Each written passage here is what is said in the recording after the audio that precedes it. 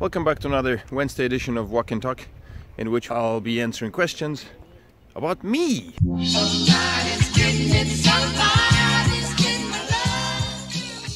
I've not done a video that was just devoted to me. I've answered questions sporadically throughout my videos that were about myself and my background and blah blah blah.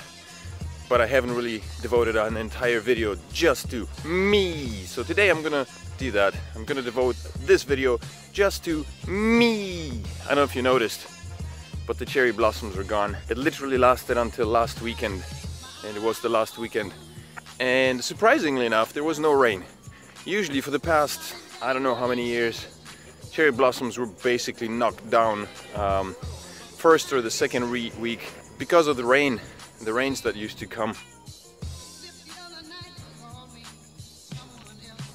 So in today's episode, I'll be answering a bunch of questions about myself. I found them up on the internet. There are 26 questions altogether, and I'll be going through them and answering them in a very quick succession. Question 1. Do you have any brothers? I have a cousin. We basically grew up referring to each other as brothers. And for the longest time, that was it. We were brothers. I had no idea what a cousin was until later on in life, when I reached the maturity of understanding the appropriate vocabulary for different segments of your family. So even to this day, we're still referring to each other as brothers, but we're actually cousins. So technically, I don't have a brother, but I do have somebody who is as close to a brother as anybody can get in a family. Question 2, do you have any sisters? No, I don't. Question 3, what is your favorite food? That I would have to say, actually it's hard to say. It used to be budagi hajangguk, which is a Korean dish, and it's made of pork spine. It's a pork-based soup. It's spicy, it's got vegetables, it's got meat, and it's very savory. It's very delicious. It's been my favorite since I came to Korea. Question number 4, what kind of phone do you have? Right now I'm using the Galaxy S7. I've had Apple. The first smartphone I ever got was an Apple. It was Apple II, I think. It was the second generation. And I really enjoyed it. I did a lot of hacking with it. I downloaded Cydia, and it served me well for about 2 years. And then I switched over to an Android phone, and holy cow, the world opened up. Right now, I probably would never go back to an Apple phone, simply because I really do enjoy the freedom that an Android phone affords. I'm looking at the Galaxy S10 these days, simply for the fact that they're equipped with like 3 cameras facing outward, which means good things for video shooting quality. And since I use my phone for videos, you know, that's good. Question number 5. Do you speak any other languages? Yes, as a matter of fact, I do. I speak Polish, German, English, minimal Korean, and a few words of Japanese, a few funny words of Spanish. And I guess if push came to shove, I could make my way through some of the Eastern European countries like the Czech Republic, because it carries a lot of similarities to Polish, and Bulgaria, which I visited with my wife. We lived in Turkey, and we did make a few stopovers in Sofia, and I was able to navigate my way at the market using Polish. So Polish and Bulgarian do carry some I guess linguistic similarities. I usually, if people ask me that very question, I say yes, I do. I speak 3 languages: Polish, German, and English. And here's a tip for any who are learning languages, particularly English in this day and age. If you do speak a language, make sure that you keep it up. I spoke fluent German when I was a kid. Literally, Germans would look at me, they had no idea that I wasn't German because of my hair color and my eye color. You know, it's pretty fair, and I spoke German in a way that led people to believe that I was a German kid, which I never was. But over the years, due to the fact that I have not used German at all, I never used it in my daily life, it basically disintegrated into, I don't know, went from like 100% efficiency in my speaking German to maybe about 40% efficiency in my spoken German. I do understand some words, and whenever I hear a new word, it clicks. I know I knew it, and the connection is just not there anymore. So It'd just be a matter of using it again, and I guess I would be able to recall it. Languages do disintegrate into forgetfulness. Question 6. What's the weirdest thing you eat? I don't know if that was a spelling mistake. The weirdest thing you eat, or the weirdest thing. That's a hard word to say. Weirdest thing you have ever eaten.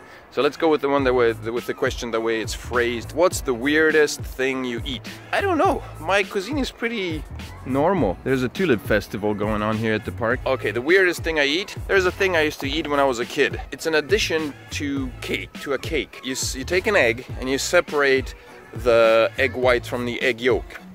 You throw away the egg white. You keep the egg yolk.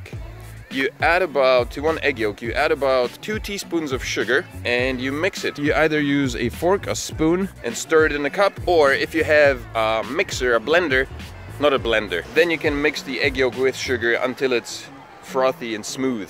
Doesn't have to be frothy, but smooth. And then you can eat it. It's a fabulous dessert. I loved it when I was a kid. I tried giving it to my kids and they kind of twisted their faces at it. I guess that's what happens. When I was a kid, sugar was very scarce. There were very few candies around, and so kids grabbed a hold of anything that was sugary and nice, and so that was one of the things. My mom did a lot of baking at home and made cakes and cookies and stuff like that, and this was one of the things that was left over on the forks or whatever. So I guess that's what I would say would be the weirdest thing that I eat. We're skipping 7 for various reasons. Number 8.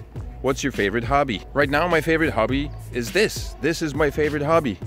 I've had many hobbies in the past. I guess if I had to choose, if I had the time, it would be rock climbing.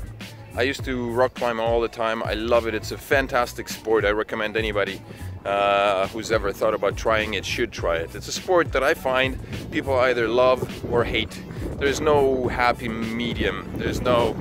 I've never seen a person try and climb and go, it's not bad. People either say, wow, this was fantastic, or no, I will not do it again. There's no happy medium. You love it or hate it. Check out the tulips.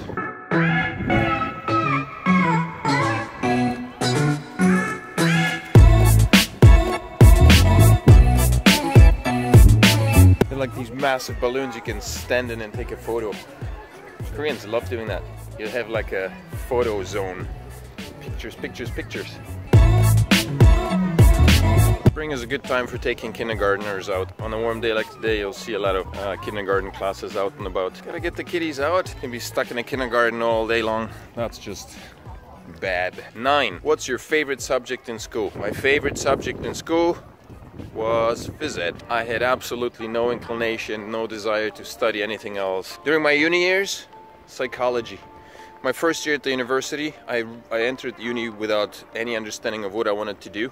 I was completely green. I had no idea. The University of Manitoba has a first year program during which students have to take topics from 5 different areas of academics, and psychology is a mandatory course during the first year. I guess it allows students to figure out what the heck they want to do with the rest of their lives and gives people kind of a chance to think about their academic future. The first year of psychology basically turned me on to psychology. I sat in the class, I listened to the prof, and literally I knew this was my calling. This is what I wanted to study. And that's what I did study. Question number 10. How old are you? Well, it was my birthday just a week ago, April 1st. And I believe I have turned 43. According to the Korean standards, I am a couple years older than that. But I don't really count that because it's silly. Who makes themselves purposely older? Born in 1975, now it's 2019. I'm officially 43 years old and 44 ongoing. But in my heart, I'm still 18. Question 11. Where do you see yourself in 5 years from now? That is a question I never knew how to answer. Never really liked, because it's too far in the future. But if I had to say, I see myself fabulously happy and fabulously rich. In that order. First happy, then rich. There's no point of being rich if you're not happy. In terms of geographic positioning, wherever life takes me, whatever is comfortable. I hope to be out of Korea, quite frankly. Still have roots in here, clearly, because my family is still here. My kids were born here, my wife is Korean. But I hope to be living somewhere else. I hope to be able to be visiting Korea to manage business as it is. Question number 12, what's your favorite color? My favorite color is red, burgundy-ish red. Question number 13, what's the best job you've ever had? The best job I've ever had was working for McDonald's Youth Services in Winnipeg, Manitoba. I've had a lot of jobs, and I mean like a lot. I've worked in casinos, I've worked in constructions, I've delivered pizzas, I've made pizzas. I delivered newspapers, I've cleaned banks, I've fixed roofs on buildings. My last job before leaving Canada was working in a youth care facility. I worked in a half home with underprivileged children. They were mostly boys, exclusively boys, who were basically too young to go to jail. The boys were aged 14 to 17. You know, they were in trouble with the law in one capacity or another. And my job and the job of other social service workers was the daily activities. We had to manage the house. The boys lived in there. It was an assessment unit, so 3 months. Most of the boys stayed for 3 months, and then a decision was made on whether to place them in a foster home, foster care, or if they were to be returned to their homes. In some cases, that was impossible to do. I had to take the boys to school. Sometimes there was cooking. I didn't do a lot of the cooking. There were other staff who were a lot more in tune, you know, people who worked there for a lot longer. I engaged the boys in activities. We had a PlayStation which the boys were allowed to use occasionally. And just interacting with the kids was good. I've met some of these kids came from really troubled backgrounds, and they were fantastic kids, and it was, you know, that job was right along the lines of my psychology major in university. But retrospectively, it's kind of heartbreaking to see some of these kids came from homes that were abusive or just malfunctioning in some other ways. But these kids were like, they had dreams. I remember one boy in particular who was a native kid, and he had aspirations. He wanted to be a lawyer, and he wanted to do stuff with himself, and he had dreams and hopes, but he came from a background that was just really unhealthy. But to see him still being able to look ahead and thrive, you know, it was very, like, retrospectively when I think about it, it was kind of inspiring. And I really hope that he did manage to make something of himself, because he was a cool kid, man. So yeah, that was the best job that I've ever had, I think. 14, what's the worst job you've ever had? There was no worst job. Every single job that I did kind of afforded me a new piece of experience. I could tell you what the hardest job was, and that would be working on roofs. I've spent 3 months roofing, and it was one of the toughest jobs I've ever done. The people who do it for a living for years and years, man, that kind of work breaks your body. It breaks your back. It's really tough. So would I do it again? Not unless I really had to. Question 15, what sports do you play? Right now, 0. It's really bad. I'm trying to get back into the gym, to get back into shape. But man, there's only 24 hours a day that I have. I gotta figure that out somehow. Question 16, would you rather live in a city or the country? Definitely, without a doubt, countryside. I'll let him sit around. Yeah, countryside, 100%. Doesn't matter where I am. I would always choose countryside, to be away from the noise from the city. Joakim just called. We're on a move. We're gonna go to a tea shop. Another video coming up. So that's gonna be either Friday or the weekend. I'm gonna rush to get back home because time is of essence. See? Question 17. What kind of music do you like? Recently I've been enjoying kind of instrumental music. Quiet stuff. Not necessarily quiet, but instrumental. One of my favorite bands right now is OK Go. If you haven't had a chance to listen to them, to catch them yet, man, get into it, because these guys are phenomenal artists. I like their music and especially their videos. They're really creative guys. OK Go, check them out. Question 18, what kind of movies do you like? Favorite kind, I would say sci-fi or fantasy. Question 19, what's your favorite vacation? One where I don't have to think too much. Question 20, what places have you lived in? Poland, Germany, Turkey, England, and Korea. Japan. 21, what countries have you visited? Well, in addition to the ones that I've lived in, I've also visited Bulgaria, Russia, Italy, Thailand, Cambodia. But these are the ones that pop into my head right now as I rush to get back home to the car. Question 22, do you have any animals? Yes, I have a dog, a little Maltese, and a few fish. One just died today, a little goldfish. Very sad day for Molly. Question 23. What's your favorite ice cream flavor? Yogurt. Question 24. What's your zodiac? I'm an Aries. Question 25. Have you ever had surgery? Yes. I've had my tonsils removed. I had surgery on my pinky finger because it was broken and it needed wiring. I guess if you want to count Liam's surgery last year, I was present. I witnessed it. I saw the doctor set his bone and it was almost like I was getting the bone set. Those memories will be stuck with me for the rest of my life, I think, man. Every time I think of it, I cringe. Seeing Liam comatose, half comatose, and like jumping out of his anesthetic-induced coma, waking up because of the pain that it caused him when the doctor was adjusting his bone. The screaming, it'll stay with me forever, even to this day. It's a year later, and still sometimes when I remember, I cringe. Funny thing is, Liam doesn't even remember. Literally, sometimes he looks at his arms and he asks me, "Daddy, which arm was broken?" I always tell him, "Baby, look for the scars on your arm." "Oh, okay," he says. Question 26. Last question. Who's your favorite YouTuber? I don't have just one. There's a couple for different reasons. Casey Neistat, because he's Casey Neistat. I started watching Casey Neistat because somebody mentioned him in a live podcast of somebody else's YouTube channel. And I went to look him up and I really enjoyed his videos. And while his videos are great, when you look at Casey's life, it's really inspiring. You know, he's not a YouTuber that happened overnight. He worked at it for many years. And he is where he is because he put in the work and he put in the time.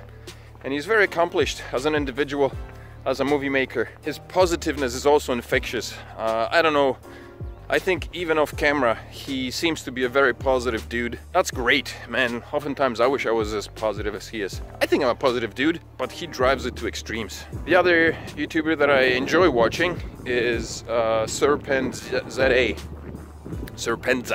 And I think it's basically because he's kind of closely positioned to myself. He's a YouTuber, he's a South African YouTuber who's based out of China, and he's been living there for like the past 14, see? Kitty's kindergarten's walking around the park because it's nice.